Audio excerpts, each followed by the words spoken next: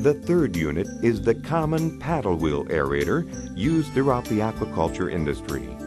You will immediately notice heavy splashing and movement that causes changes in temperature and salinity due to high evaporation rates. These two elements are critical in maintaining proper pond parameters. Subtle changes in these parameters can lead to poor growth rates, to shock, and reduced yields. Unlike the AIRE-O2 aerator that has only one moving part, this unit has multiple moving parts and is gearbox driven. Such characteristics require high maintenance and also lead to high failure rates. Below the surface, the performance of the paddle wheel is dramatically different than the AIRE-O2 aerator. Only the top 1 foot of the pond is being aerated and mixed. At the bottom of the pond where shrimp live, there is no destratification of temperature or oxygen occurring. Again, the bottle remains stagnant and motionless, showing this aerator's inability to mix water efficiently. These paddle wheels can be lowered to gain more of an area of influence. However, trouble arises when this is done because these units are unable to withstand the extra load of pushing more water, which leads to premature motor failure. The next aerator shown is a submersible aerator, where the complete operation of the aerator, including the motor, is below the water's surface.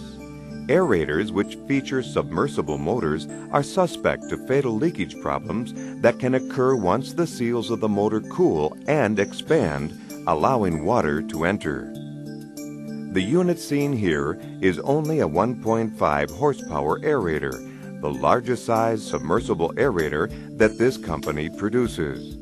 The unit was lowered to a depth of about 3 feet deep. You can clearly see that the bubbles emitted from this aerator are very large and escape quickly to the surface of the water. They are not fine bubbles like the AIRE-O2. The lack of bubble hang time displayed by this submersible aerator leads to insufficient oxygen transfer and dispersion that is vital to the aquatic species. Even though the angle of adjustment of this aerator can be moved 180 degrees, as long as the bubbles remain large and rise to the surface quickly, this flexible option does not increase this aerator's ability to disperse oxygen underwater. Please note that mixing from this aerator is quite limited and therefore very poor. Again, notice that the bottle, which is located only 10 feet away from this aerator, remains static and motionless of any current created by the submersible aerator. Dispersion from this aerator is only 3 to 4 feet. In many cases, this aerator requires an extra mixer in order to achieve the desired mixing needed in many aquaculture applications. This, of course, leads to increased capital costs and higher horsepower consumption. A closer look at this aerator's propeller again shows that there is a great deal of cavitation near the propeller area. This cavitation can be deadly to an aerator's performance. The AIRE-O2 Series 2 aerator, as you recall, is smooth in operation and performs with no such cavitation. This aerator can also be lowered to increase its area of influence. However, the deeper the aerator is lowered below the surface of the water, the less efficient this aerator becomes. This loss of efficiency is due to power wasted from drawing air from above the water's surface down to the motor. Think of this as a person snorkeling at deeper than normal depths.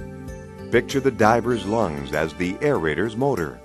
As the diver descends, more lung power is required to overcome increasing water pressure in order to maintain normal breathing. This energy loss can amount to as much as 25% of the aerator's motor efficiency. After viewing this submersible aerator, it is clear that its performance and operation is inferior to that of the AIRE-O2 Series 2 aerator. The last aerator is an American copy of the AIRE-O2 aerator which uses the solid shaft design as opposed to the AIRE-O2 aerator's hollow shaft design. This design restricts airflow and causes cavitation of the propeller. This results in less efficient oxygen transfer performances and a shorter equipment lifespan. This unit is also constructed of all stainless steel, which results in a much heavier and expensive aerator. The AIRE-O2 aerator is constructed of lightweight composite material that was developed by the DuPont Corporation to withstand the extremes of either a cold Minnesota winter or a hot equatorial summer. Underwater, you can see again that this unit struggles to get a 4-foot depth while producing bubbles that are large and not EPA-defined fine bubbles. Once again, the plastic jug is stagnant and motionless, visually demonstrating the poor mixing and circulation that this unit provides. After viewing this aerator's performance, it is again apparent that it cannot match the performance efficiencies of the original AIRE-O2 Aspirator aerator, founded and developed by Aeration Industries International. The next time you are choosing aeration equipment, remember the benefits of aeration, mixing, and oxygen dispersion. With the aquaculture industry's trend moving towards zero water exchange, the need for reliable and highly efficient aeration equipment will become more critical. Trust your liquid assets to the best, the most advanced aeration technology serving the aquaculture industry today, the AIRE-O2 aeration system.